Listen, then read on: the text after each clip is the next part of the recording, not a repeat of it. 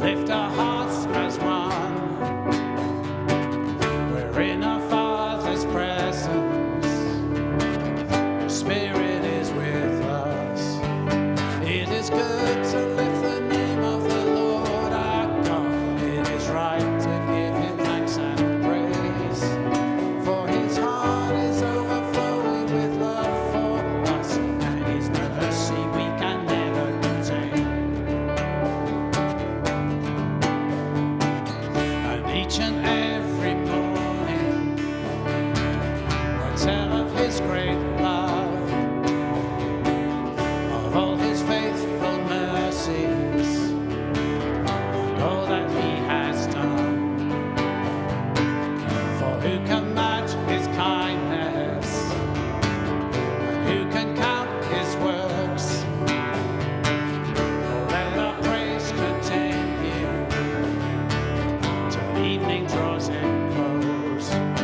It is good to lift the name of the Lord our God. It is right to give him thanks and praise. For his heart is overflowing with love for us, and his mercy we can never. It's good. It is good to lift the name of the Lord our God. It is right to give him thanks and praise. For his heart is overflowing with love for us, and his mercy we can never contain. Glory, honor, wisdom, power, and strength to our Savior, Jesus, worthy of all praise. Glory, honor, wisdom, power, and strength to our Savior, Jesus, worthy of all praise. It is good to lift the name of the Lord our God. It is right to give him thanks and praise. For his heart is overflowing with love for us, and his mercy we can never contain. It's good to lift the name of the Lord our God. It is right to give him thanks and praise. For his heart is overflowing with love for us, and his mercy we can never contain. It is right to give him thanks and praise. It is right to give him thanks and praise. He's our rescuer. He's our rescuer. We are free from sin forevermore. Oh, how sweet the sound. Oh, how grace abounds. We will praise the Lord, our rescuer. There is good news for the captive.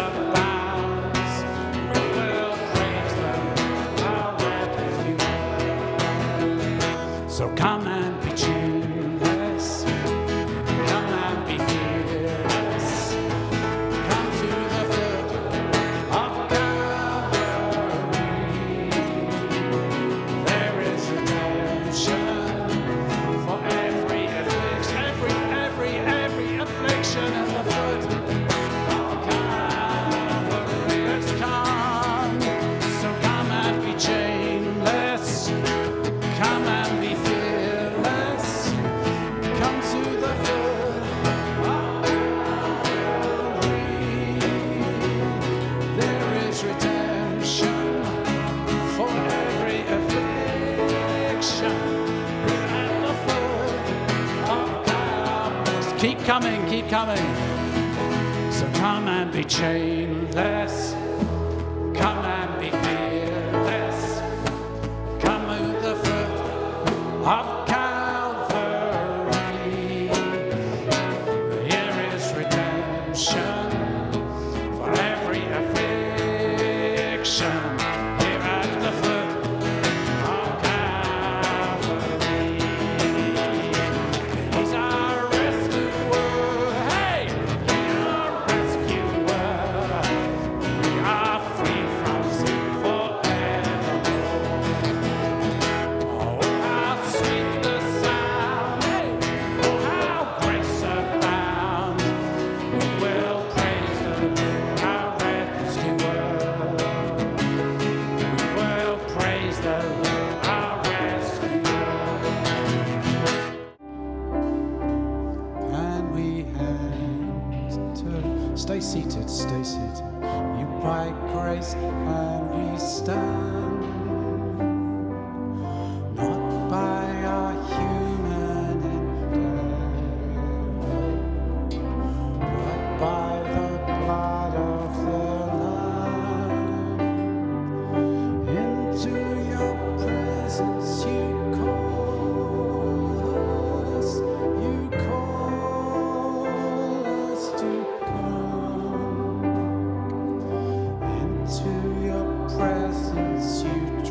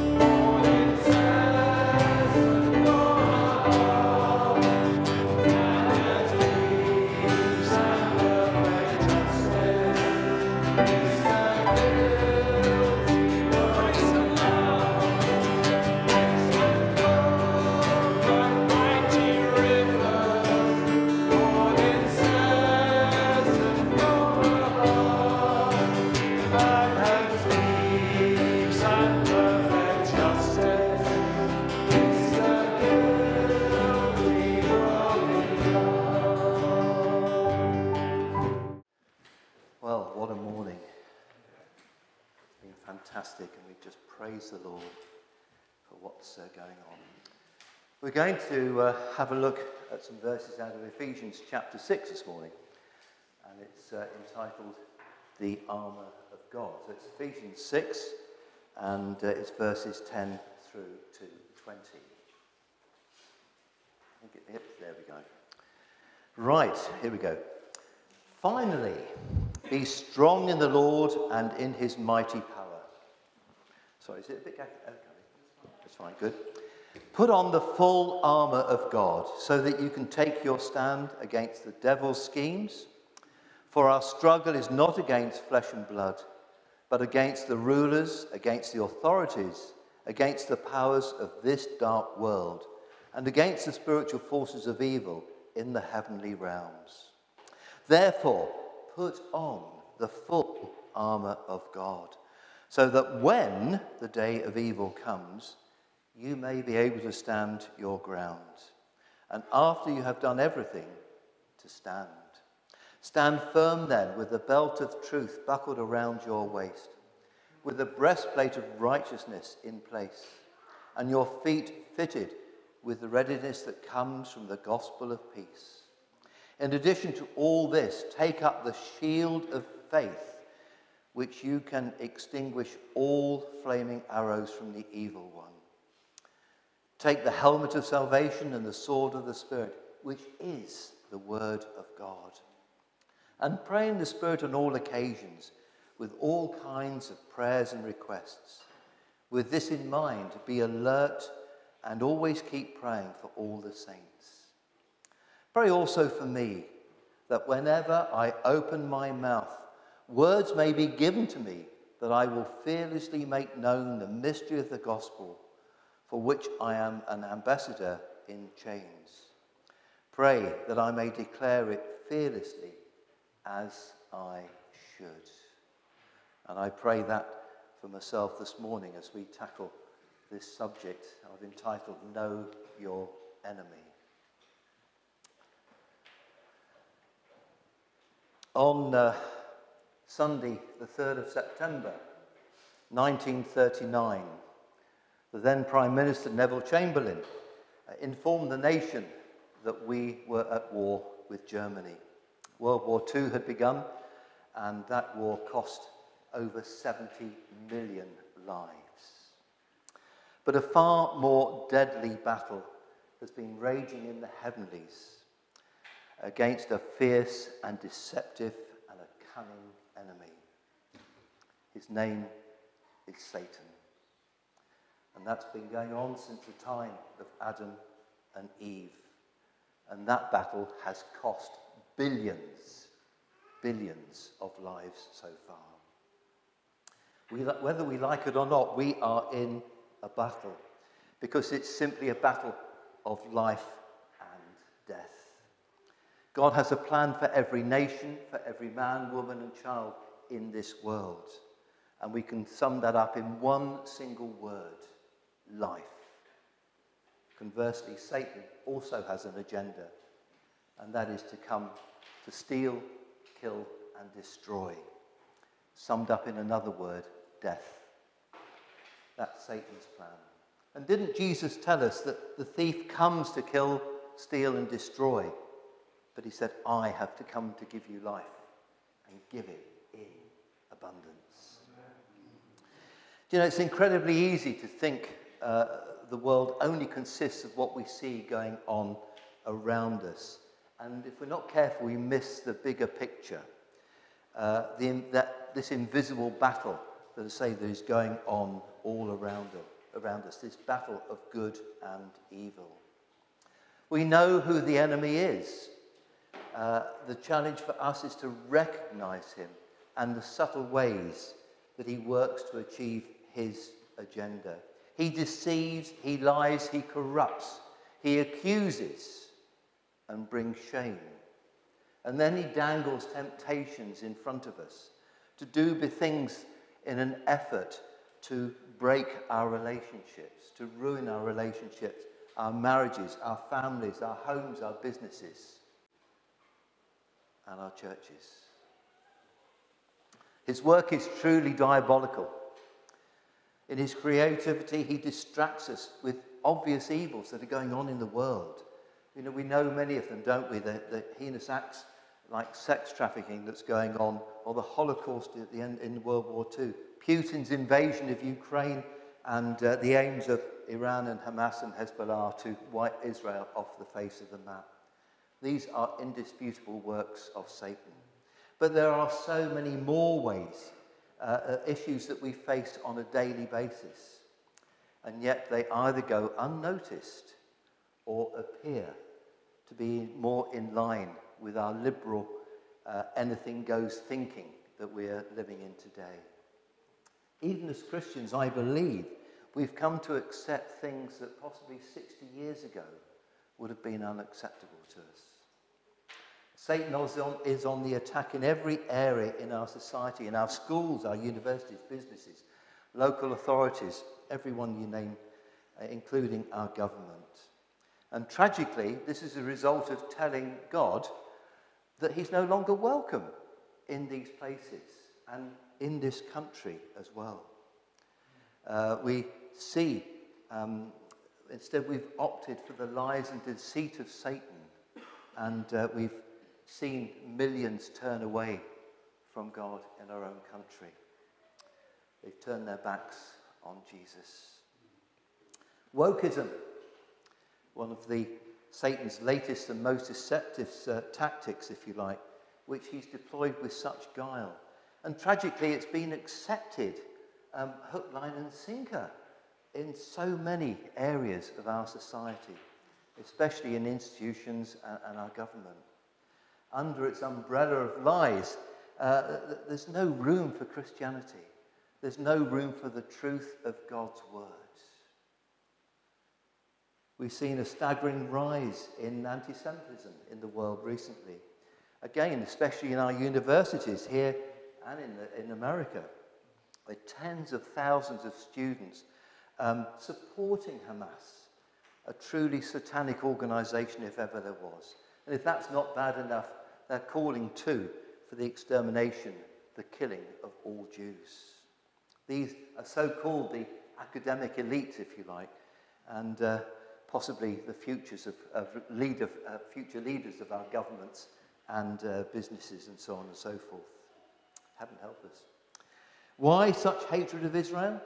Because they are God's chosen nation. Genesis 12:6.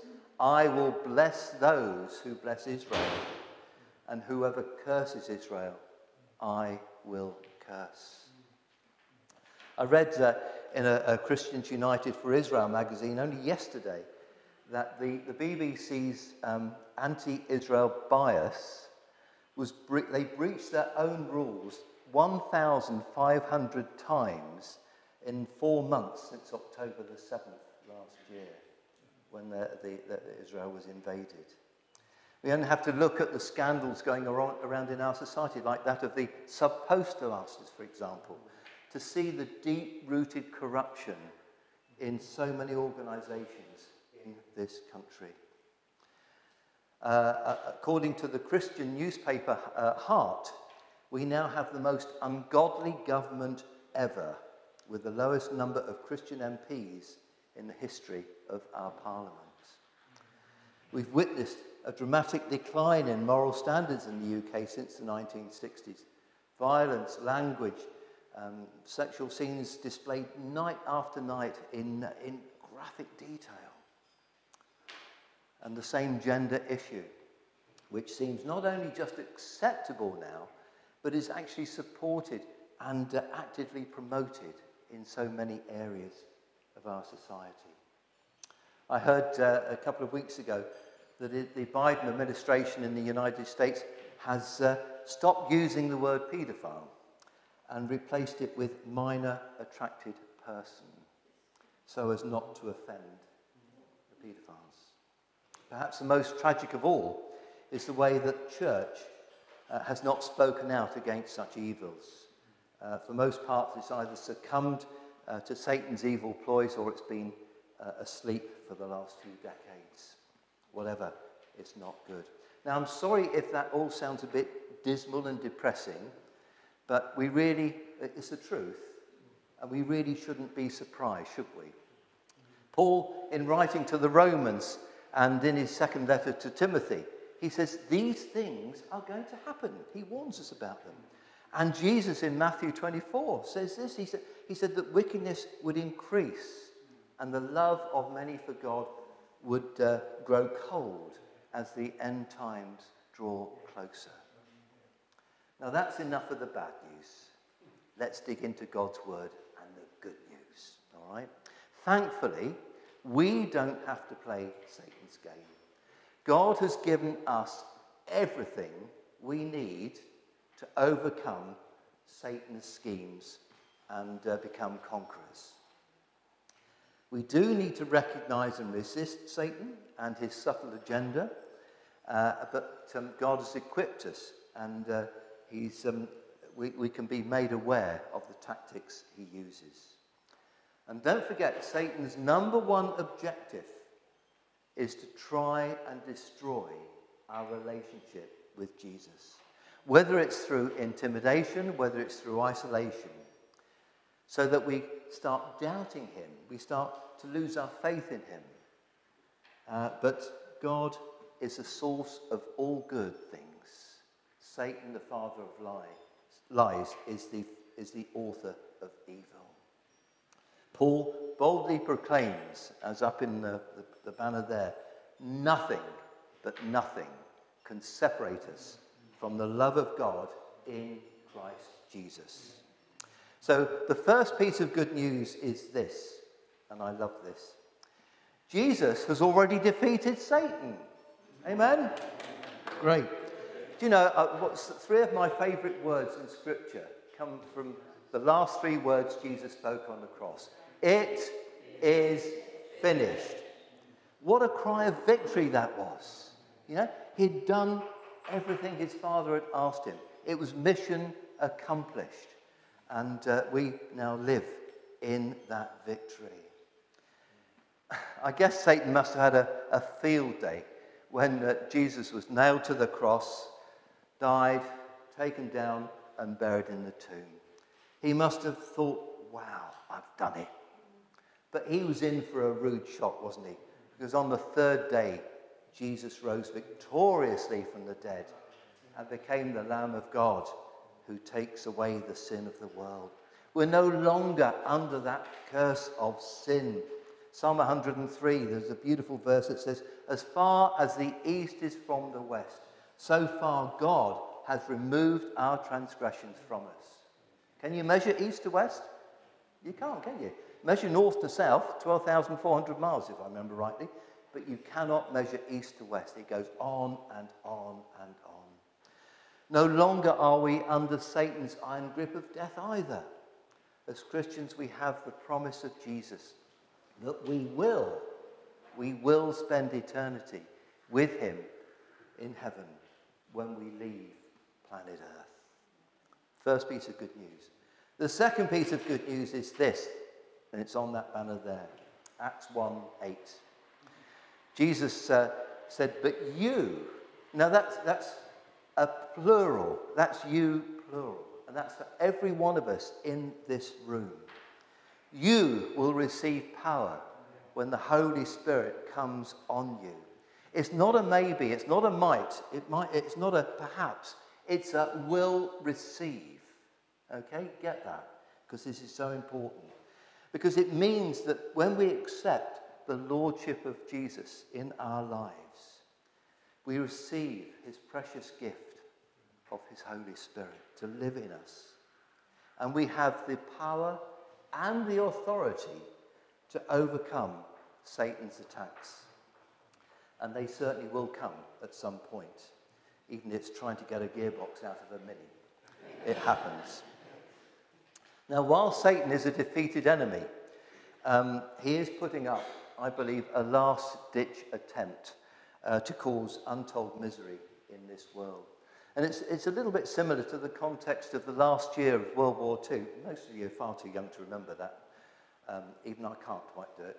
But after D-Day, after the Normandy landings, the German High Command knew they were a defeated nation. And yet from the 6th of June 1944 to the 7th of May 1945, they put up the most incredible resistance, that some of the most brutal fighting took place in that last year of the war. So we don't underestimate Satan, but we don't give him any credit either. The third piece of good news is one of the verses we just read out of Ephesians 6. God has given us his armour. Okay? And it's a full armour. It covers every single part of us. And we can stand firm against any and every attack from Satan. Paul tells us that we must put the armour on. No good leaving it in the wardrobe, is it? We need to put it on. And that's our responsibility. Nobody else can do it for us. But once it's on, we then can take our stand and remain standing against anything and everything that the devil can throw at us. And be in no doubt, when we take our stand against Satan, he gets pretty mad. He doesn't like it at all. And he wants to retaliate. And as Christians, we are going to see an increased level in persecution in this country as the days ahead of us darken. But as the Lord said to Joshua, be strong and very courageous. And that's what we're going to do. But I don't think it's just a matter of standing firm against the enemy, against Satan's fiery darts. Because I believe it's also a time when we start reclaiming some of the ground that's been lost. And this is especially true in the areas of sickness and ill health, in family relationships, and a desire to see people freed from Satan's grasp. To be saved by grace alone, through faith alone, in Christ alone. We have the power and the authority to rebuke Satan and tell him to get lost in Jesus' name. Don't forget that bit. In Jesus' name. You know, God has given us the power to resist the schemes of the enemy if we choose. But we do need to put on his armour, and that's our decision. If we don't, we remain powerless and likely to fall victim to his schemes. If we put it on, we can withstand anything he can chuck at us. Paul in 1 Corinthians 10:13 says this, no temptation has overtaken you except what is common to man. And God is faithful. He will not let you be tempted beyond what you can bear.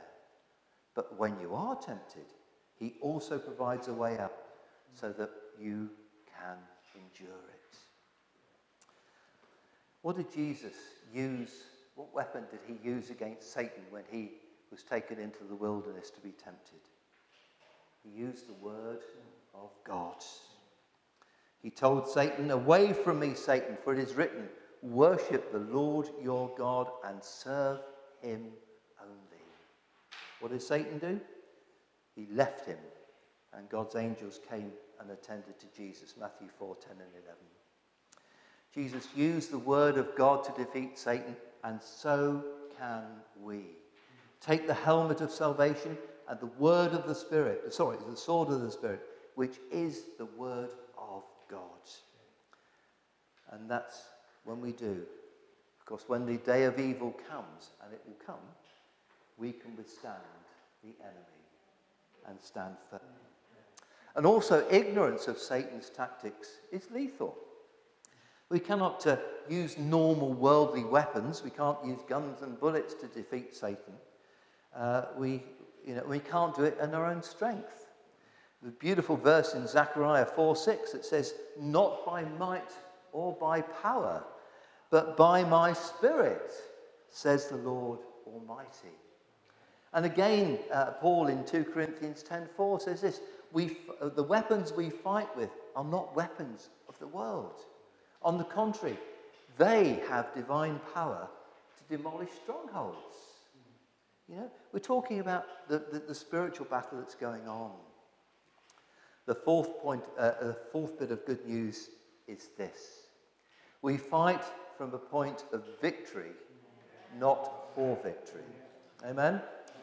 Listen to what the words of John in 1 John 4:4. He says, "You, dear children, are from God and have overcome them, because the one who is in you is greater than the one who is in the world." Who is the one that is in us? The Holy Spirit, yeah, Jesus. And who is the one that's in the world?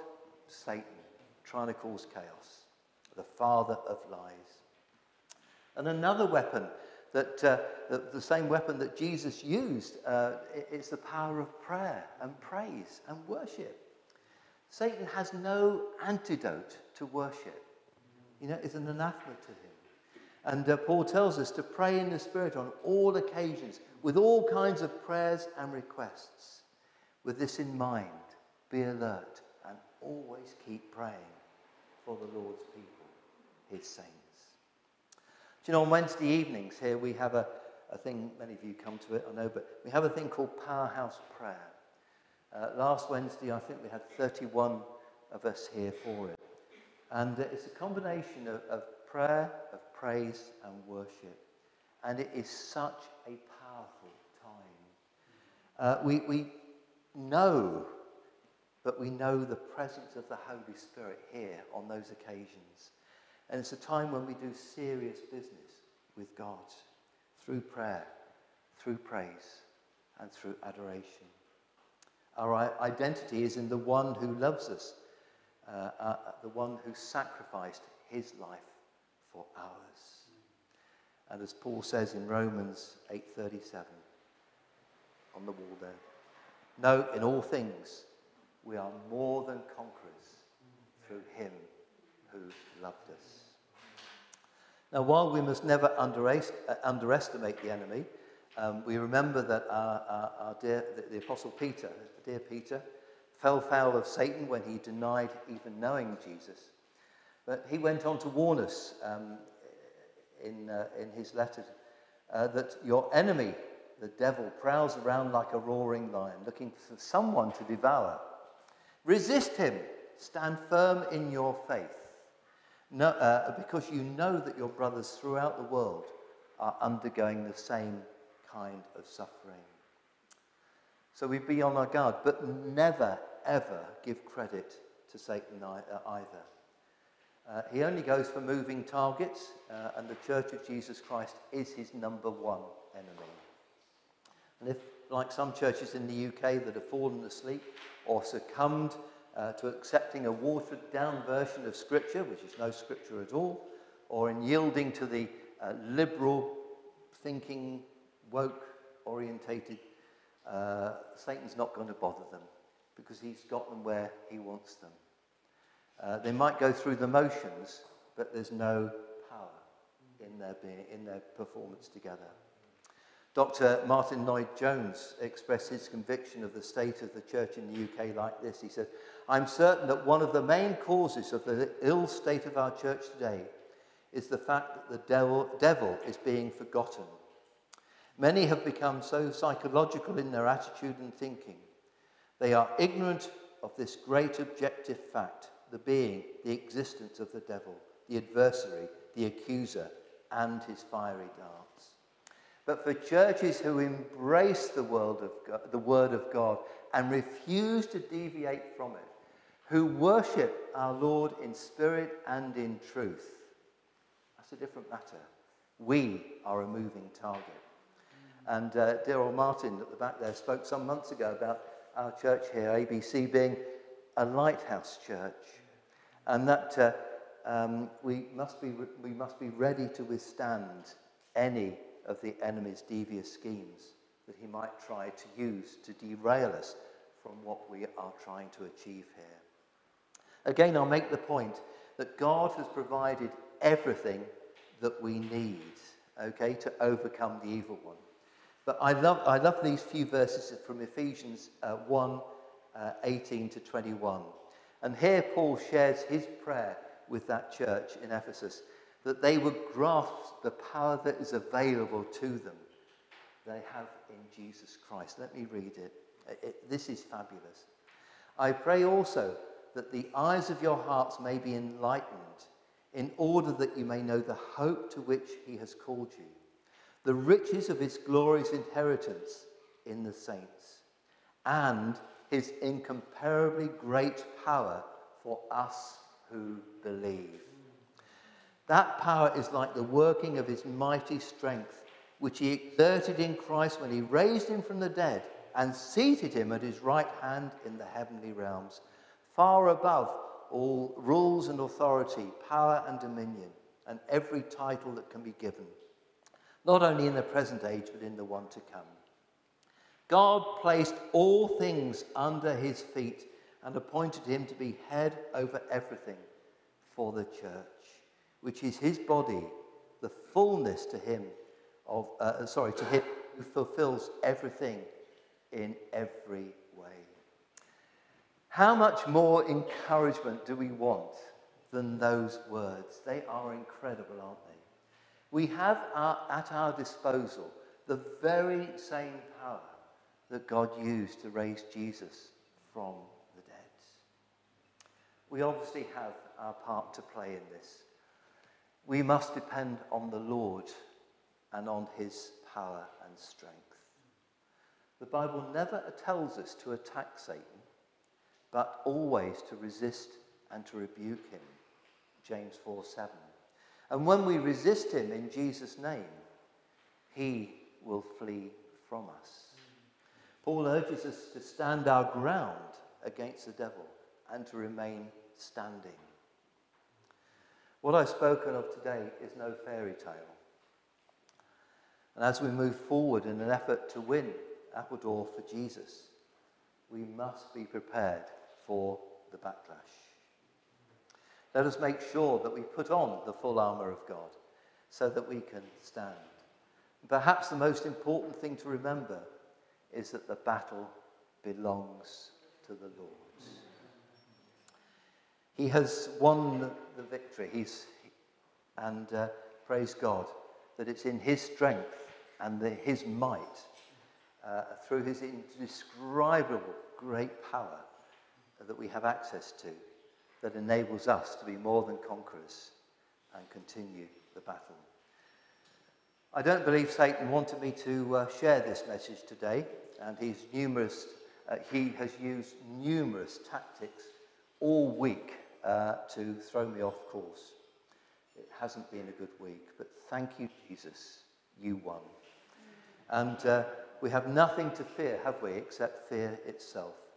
And as John says in 1 John 4:18, there is no fear in love, but perfect love drives out fear.